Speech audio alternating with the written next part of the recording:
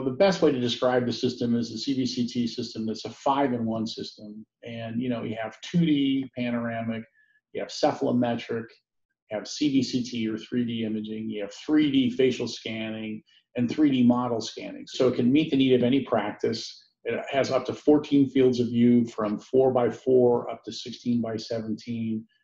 And I think at the core, really, the system itself has been really designed with the practitioner in mind. We've spent a lot of time looking at practices and how they work and making sure that we meet those needs. And so this system really delivers on the promises of being able to grow with the practice, has razor sharp images with our TomoSharp algorithm, which actually is combined with our artificial intelligence based positioning. So the artificial intelligence will help the practitioner position the patient properly in the machine to ensure that they get the right image the first time. I think we've spent a lot of time looking at the algorithms that process the information that we gather from the CS9600.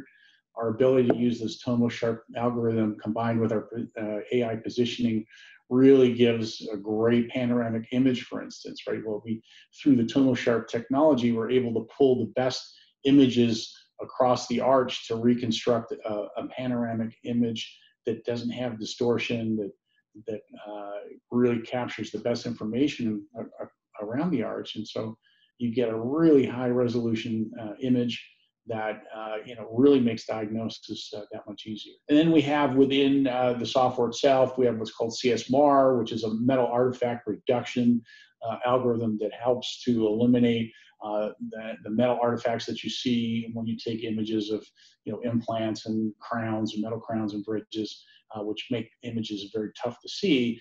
And then we have a reduced beam hardening artifact reduction thanks to our 120 volt kV tube, which gives a great resolution with less dose. So all in all, it's a system that can grow with the practitioner.